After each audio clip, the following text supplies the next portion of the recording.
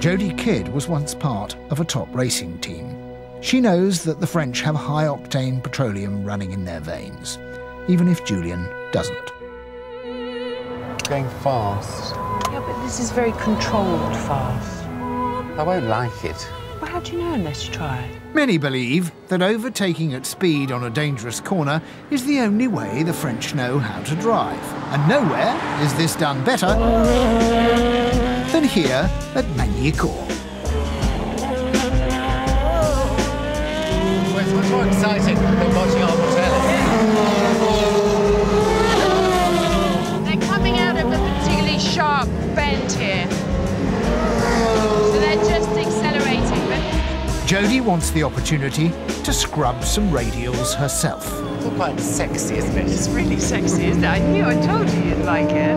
I'm so kind of revved up. I want to go around a track. I want to see what this baby can do. And there's a little track down there, and I want to go around it. Do you want to come with me? No. Oh.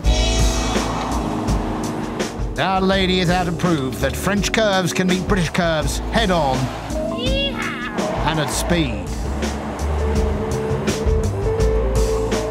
When I want to lower my heart rate a bit, then I'll just drive things.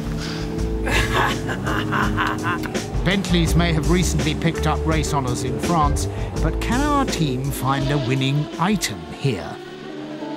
Luckily, they still have that platinum credit card. Merci. And I'm going to get one of these as well. Jack and Aid won on presentation. That's what I'm certain I know, well, of we're it. not making that mistake again. How they say this is a piece of the track? How do we know? Well, because it's tarmac. That could be Hammersmith flyover for all we know. Oh, my God, we're going to win with that.